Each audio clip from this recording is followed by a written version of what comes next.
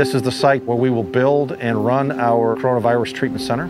The Prime Minister of the Bahamas asked us to come here to set up this COVID treatment center and support Princess Margaret Hospital, the only COVID treatment center in the Bahamas, and they are not accepting any patients from any other island because they're overflowing.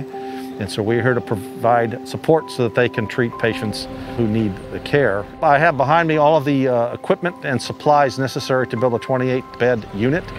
And we have all the tents, we have the medications, the supplies, everything needed to treat patients. We plan to set this up over the weekend to be operational. I have a team, a build team with me, and we have medical staff, nurses and doctors, and support staff that will help run the treatment center. And we are more than happy to do that and honored to be here and to provide loving care in Jesus' name.